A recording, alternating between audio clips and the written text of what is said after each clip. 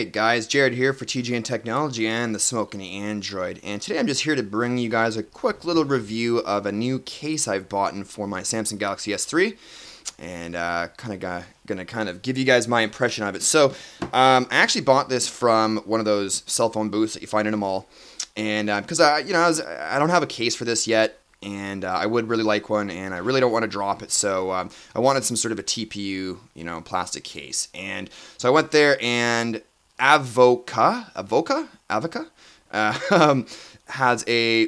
a really nice looking case there, and this is actually $20 in the store. Where I bought it from. I'm sure if you go to their website, you'll be able to find other retailers and locations to purchase it from. So anyways, initial thoughts, presentation of the case is really nice. Got this neat little sleeve here. And then, of course, you've got this really cool case that it comes in. Okay, put that off to the side. And nothing else. Obviously, I mean, it's just a case, so it's pretty straightforward. We obviously know what we're supposed to do with it. So we'll put the packaging off to the side. And the case itself, like I said, is made of TPU, so it's flexible. It's pretty looking, but I really like the design because it kind of has that frosted glass look to it, as well as the clear side to it. And it also has these sort of little, and I'll zoom in here so you guys can see it a little bit better. It has this texture, this diamond type of texture that kind of adds to grip, and it's actually really, really I'll see if I can put up to the mic.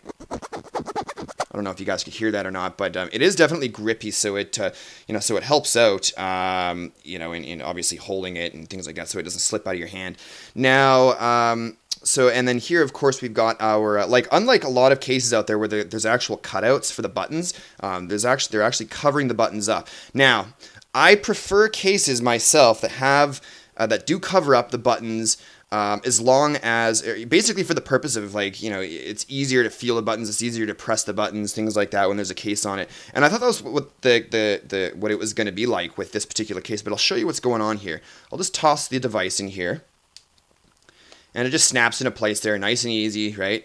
As you can see, all the cutouts are absolutely perfect. Matches up with the buttons perfectly. Bottom cutouts are absolutely perfect.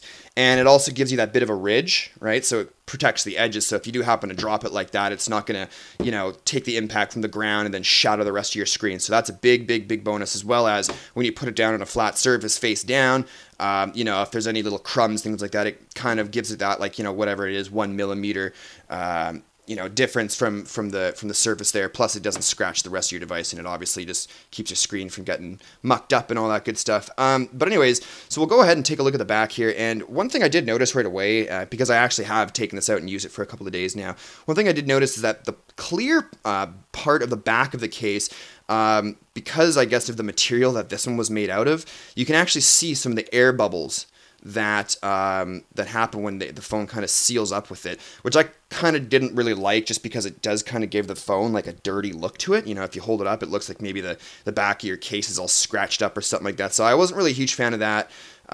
Although I do like if I was to kind of cover up that side, I do like this with the frosted glass look, and it doesn't have the sort of that seal, those air bubbles that I was talking about a second ago.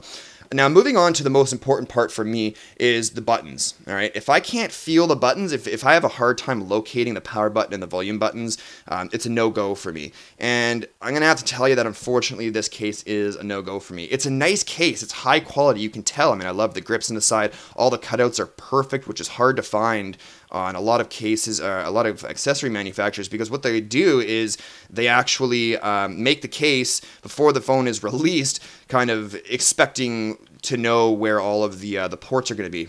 But like I said, the buttons for me, this is so the power button, this is the worst problem for me on this particular case. I can't feel when I press the button. You can barely feel it. So I mean, if your phone's down, you're at your desk or whatever, and you get a text message and you're just reaching across, hit that power button really quickly, it's really difficult to find. And on a regular basis, I found myself pressing the button and the screen never turned on, which I thought was really, really annoying. So I wish that the button was raised a little more, so that I could actually feel it when I just run my thumb alongside of it. The volume buttons I can feel, just because it is a bigger button to press. However, yeah, so, I mean, buttons, considering it's hard to press them, this case is a no-go for me. It's a nice case, nevertheless. It's also got a little sort of doohickey down there, like a little lanyard doohickey to put your little charms in there if you're a girl or whatever. But anyways, that is basically it, guys. So really nice case. It's up to you. If you don't really care about the placement of the buttons and how it feels, then definitely go for it. It's 20 bucks. You can head on over to avocatech.com and you know, check out their line of cases. I know they have a lot more cases. This is the only one that I've purchased though. So yeah, anyways, that's basically it, guys. Thank you very much for watching, and we shall see you guys in the next video. Cheers.